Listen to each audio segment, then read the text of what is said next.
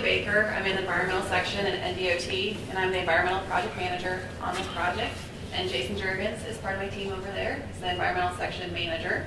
And Ron Poe will be speaking after me to go over some more information. As Steve was saying, for the project, basically it's our standard project, and most of our commitments are actually the same as any other DOT project. I do want to highlight a couple items that are specific to this project. First of all, recreational resources. Wilderness Park is in the area, and we have commitments in the contract that specify no tree removal, both within Wilderness Park and within 150 feet of the park. And then we've committed that access and parking will be maintained at Wilderness Park. And so let's say you talk to Wilderness Park folks and they say, oh yeah, you can put some material over here. Based off the contract, we are not allowed to do that. So make sure there's no staging, storing, stockpiling, any of that within Wilderness Park, because that would be a violation of the contract and our commitment to the public in the park. Jamaica North Trail, as Steve alluded to earlier, we do make sure that this part, or the trail remains open at all times. And there's the exception of occasional nighttime closures for overhead construction as specified in the contract. There are a couple of caveats to that as far as being able to maintain pedestrian and bicycle traffic. The 3 items listed below. To maintain that traffic, you can use flaggers, and then that's also called out in the contract about how that would be implemented. Specifically, we would need to have flaggers when the construction equipment operates on or adjacent to the trail. Protective construction measures are also an option. This would include shoring, fencing, or temporary trail covers.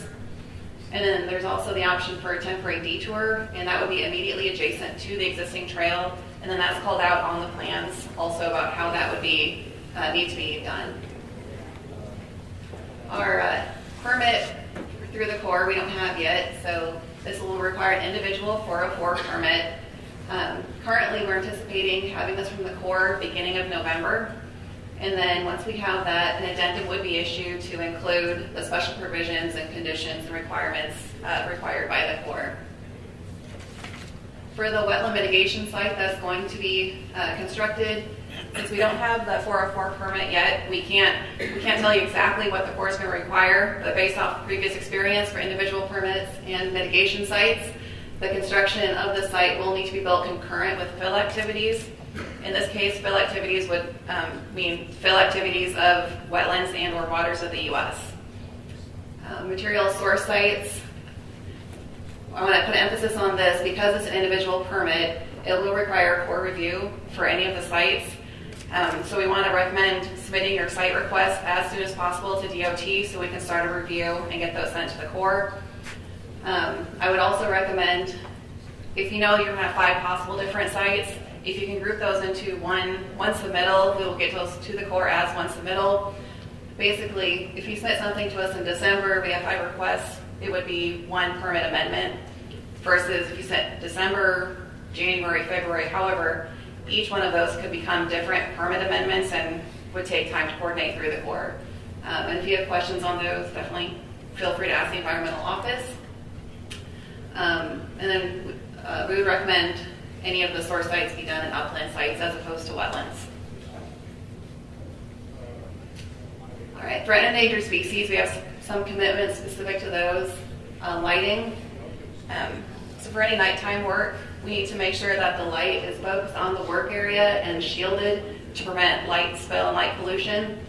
And then also for June 1st to July 31st, because we have northern long-eared bat, suitable habitat in the area, specific to those areas, we need to direct temp lighting away from that habitat as much as practicable. Flat river depletions. This is an area that flat river depletion concerns, so we need to be aware of that. So for any source sites that we have after construction, just make sure that they're graded to drain water and not to pool water.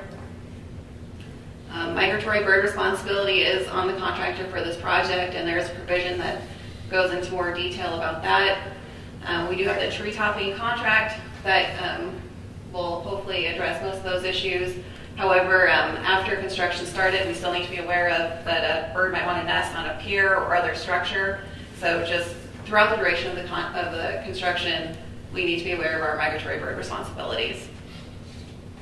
All right, and this project also has noxious weed survey requirement, and the county weed authority has either gone out this fall or will be going out. The district has coordinated that survey, and they're going to be identifying any areas of concern. And then if they have any areas identified, they will be treated prior to construction, so we would anticipate that being done next spring. And then those areas would need to be cleared, and then any excavated material will be hauled off site and then disposed of. And then borrow sites, if needed, also need to verify that they're noxious and weed-free for the county weed authority. All right, and just a little bit about hazmat. So any excess waste soils generated from the locations shown up there would have to be disposed per regulation. So Major Oil, Shoemakers, and Phillips 66, just areas to be aware of. And then there was one waste lagoon identified along the project, and that area, or that site is also called out on the plans, so that will need to be properly abandoned per regulations. And then any unexpected waste, which it might happen on this project, so we just wanted to call attention to that. You just need to utilize the DOT unexpected waste action plan. That's it for my portion. I'm going to hand it over to Ron. Okay, this project is going to be, it is within the jurisdiction of our MS4 permit, which is Municipal Separate Storm Sewer System, since it is adjacent to the city of Lincoln. What that means for construction essentially is that we have to follow our general construction stormwater permit, and we're also required to build post-construction water quality BMPs on the project. All of our water quality BMPs are identified in the contract as either documented ditches, basins, and filter strips. So we're really not building anything unusual with our water quality items, but we do have to build the items that are in the contract in those locations. The project will, basically for any plan revisions and change orders that happen on the project, they will have to go through an environmental review process. That review process is done, it starts in the district and then can end up in the environmental section. The main thing to remember with that is to be aware that change orders can require a change to our NEPA document, amendment to that, or it may require, and Federal Highway will be doing approval if it comes to our office, amending change orders, and also if we're doing change orders that are within waterways, then potentially we could be needing a Corps of Engineers permit amendment. And all that stuff can take a little extra time in order to get those change orders approved. Moving on to construction stormwater. Now within our region of EPA, there has been history of EPA penalties within all 4 states of Region 7. Kansas, Missouri, and Iowa have all had their share of DOT EPA penalties. With Nebraska, we just finished a consent order with EPA for our MS4 program, and we've also had construction stormwater visits from EPA as well as our local regulatory agencies. With this being as high-profile project as it is, we do anticipate that we will be visited by our regulatory friends, specifically Department of Environment and Energy here in Nebraska. I would highly anticipate them visiting, as well as there's high probability of EPA stopping by and visiting the project as well. So making sure all of our erosion control measures are kept up to date is highly important on this project.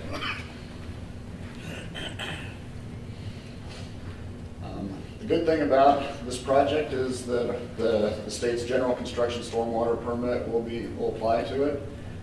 So it's the same rules that we follow for 99% of our projects. The stormwater permit is available to review on NDOT's website or NDEE's website. In a few slides, just to kind of give you a briefing of what's entailed. The project will have a construction stormwater pollution prevention plan tied to it. That plan for Nebraska DOT is basically a means of documenting all of our environmental commitments and what we're doing on the project. It's not included within the contract for the project, as there's nothing in there that's going to be contractual.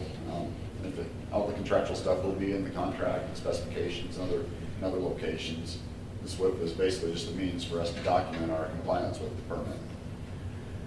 The project will require a temporary erosion control plan, and that will need to be updated throughout the life of the project, the same as any other project that we do. This project is a little larger than everything that we typically do.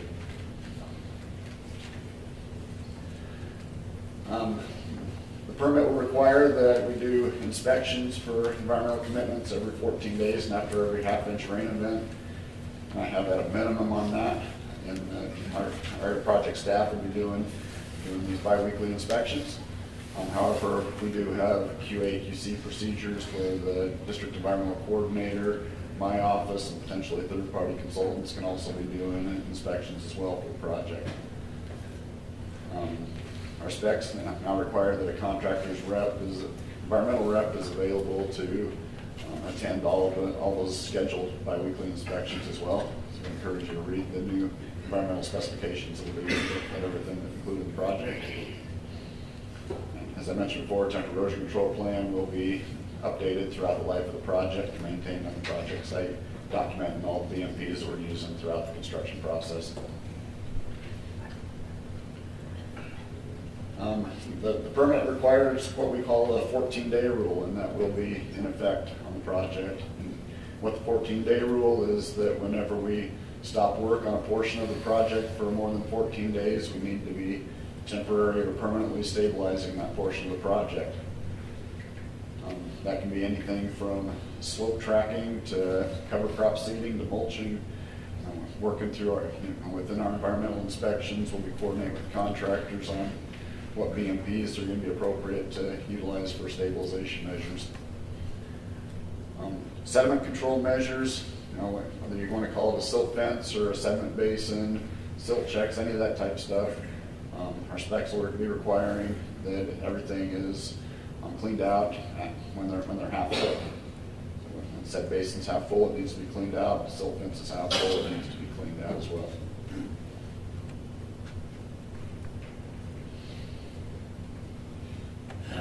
So really to boil down the stormwater permit, if we're stabilizing as we go, keeping our sediments on our right of way and out of our wetlands and waterway areas, then that's the biggest portion of that program. Maintaining, managing any pollutants, so that if there's any spills that happen on the project, making sure that stuff gets cleaned up as quick as possible. Probably one thing to kind of remember is that the construction stormwater permit is Section 402 of the Clean Water Act, and the key word there is water. From my experience, as our regulators that visit our projects, first thing they're doing is looking at waterways, and if there's sediment plumes in the stream or a wetland, that tends to get a lot of folks very interested and concerned about the project. So making sure that stuff stays clean is high priority. We have a couple new environmental specs. We call them either Section 115 and 116, or the environmental commitment compliance and hazardous material management specifications. These are new specifications. However, they are going into all projects moving forward. So we'll see them on this project as well.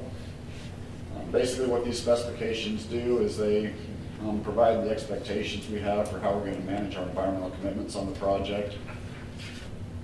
They're going to outline what must occur in order to receive our environmental commitment, contractor compliance, lump sum payment. There's essentially 3 documents that are required to be completed in order to receive that payment for that item.